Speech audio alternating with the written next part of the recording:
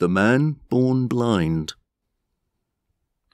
As Jesus walked along, he saw a man who had been blind since birth. Jesus' disciples asked, "Teacher, why was this man born blind? Was it because he or his parents sinned?" No, it wasn't. But because of his blindness, you'll see God work a miracle for him. As long as it's day, we must do what the one who sent me wants me to do. When night comes, no one can work. While I'm in the world, I'm the light for the world.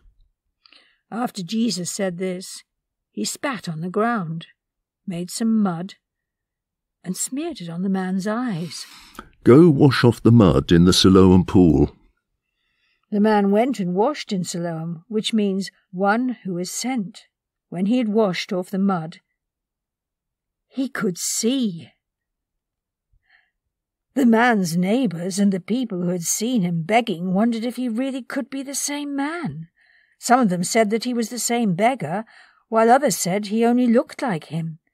But he told them, "I am that man." Then how can you see? "Someone named Jesus made some mud and smeared it on my eyes. He told me to go and wash it off in Siloam pool.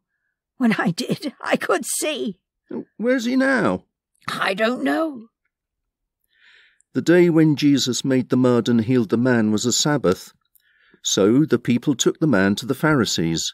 They asked him how he was able to see, and he answered, "Jesus made some mud and smeared it on my eyes. Then after I washed it off, I could see." This man Jesus doesn't come from God. If he did, he wouldn't break the law of the Sabbath. How could someone who is a sinner work such a miracle? Since the Pharisees couldn't agree among themselves, they asked the man, "What do you say about the one who healed your eyes?" "He's a prophet." But the Jewish leaders would not believe that the man had once been blind. They sent for his parents and asked them, "Is this the son that you said was born blind? How can he now see?" "Oh, sir, we are certain that he is our son, and we know that he was born blind. But we don't know how he got his sight or who gave it to him. Ask him. He is old enough to speak for himself." The man's parents said this because they were afraid of their leaders. The leaders had already agreed that no one was to have anything to do with anyone who said Jesus was the Messiah. The leaders called the man back and said, "Swear by God to tell the truth. We know that Jesus is a sinner." "I don't know if he is a sinner or not. All I know is that I used to be blind, but now I can see." "What did he do to you? How did he heal your eyes?" "I have already told you once, and you refuse to listen. Why do you want me to tell you again?" "Do you also want to become his disciples?" The leaders insulted the man and said, "You're his follower. We are the followers of Moses. We are sure God spoke to Moses, but we don't even know where this Jesus comes from." "How strange. He healed my eyes, and yet you don't know where he comes from. We know that God listens only to people who love and obey him. God doesn't listen to sinners. And this is the first time in history anyone has ever given sight to someone born blind. Jesus couldn't do anything unless he came from God."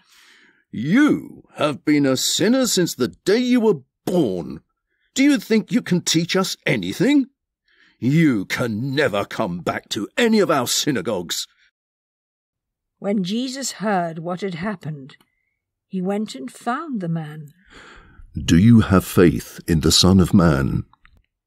"Sir, if you tell me who he is, I'll put my faith in him."